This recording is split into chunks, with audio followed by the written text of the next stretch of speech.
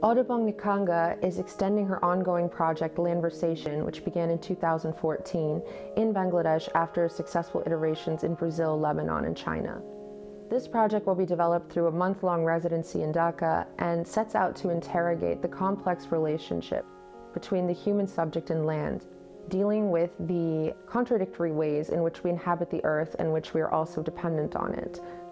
Through this project Landversation, which is made up of a series of sculptural tables, collaborators who live in Bangladesh and who work on healing in the land will be interacting with visitors to have a landversation with you about their struggles and solutions for how to live on the world's largest river delta.